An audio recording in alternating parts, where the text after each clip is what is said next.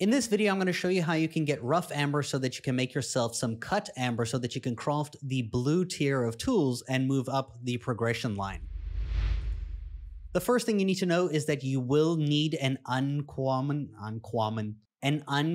quality pickaxe. That is the green quality pickaxe before you can even mine the amber. Also bring some wood because we're going to do some climbing. Now, in order to find rough amber, you need to go to the biome that is called the Dry Valley. This is the desert biome right over here. If I enter this biome, you can see it says Dry Valley at the top right there. If I open up the map, it will say Dry Valley at the bottom left. This is the kind of brown, sandy, desert looking biome on the map. And what you're looking for amber is actually kind of looks like gold. But you'll notice that it's in high to reach places, so you're going to have to build staircases. So open up your stairs, go to building parts, go to stairs, and build the first rustic stair 01.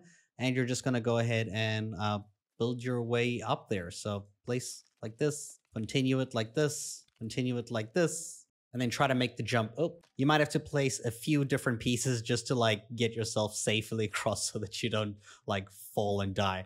Once you do get to it, all you got to do is use your green quality pickaxe and you'll be able to harvest it to get yourself some raw, rough amber. And when you break these nodes, you'll see amber will fall down on the ground, just like that. Now that you've got rough amber, in order to make yourself cut amber, you're going to need to build a new station, which is called the gem cutter. The gem cutter is crafted with 20 marble slabs, 5 rough amber, 5 sand claws, and 3 sand shells. Once you've built and placed this down, you can go ahead and interact with it, and you'll see you can make cut amber, assign the recipe, and turn 1 rough amber into 1 cut amber. And that's how you can get the cut amber and rough amber. I hope you guys enjoyed this video, and thank you so much for watching.